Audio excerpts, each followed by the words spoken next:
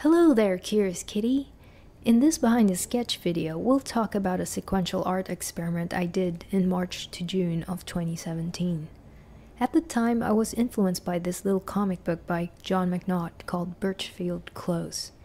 It's a slice of life kind of sequential art with minimal words.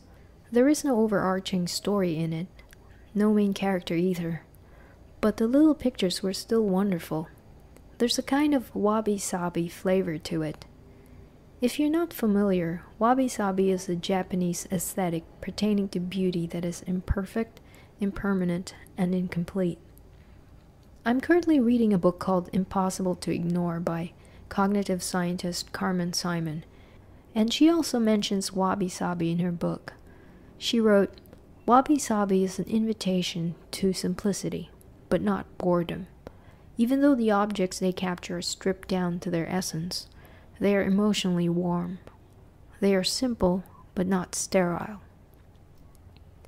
Now, I wanted to try it out as a method to understand a character I was developing for a comic book. Mrs. Ethel. I've been trying to figure her out for a while now. I've been trying to find her story. But she's quite elusive. Her character hides behind a mask. So I wanted to be delicate in my presentation, as I wanted to be able to show the real her without spelling it out. I thought I would experiment with a few sequences where I'm just grabbing moments from her day when no one's watching her. This first sequence is called Extra Dry Watermelon. The first panel is a bit bizarre because the image was directly extracted from a dream I had. I just incorporated it in the sequence because the succeeding panels contain watermelon in them and an extra dry sense of humor. The second sequence is called Interrupted Snacking.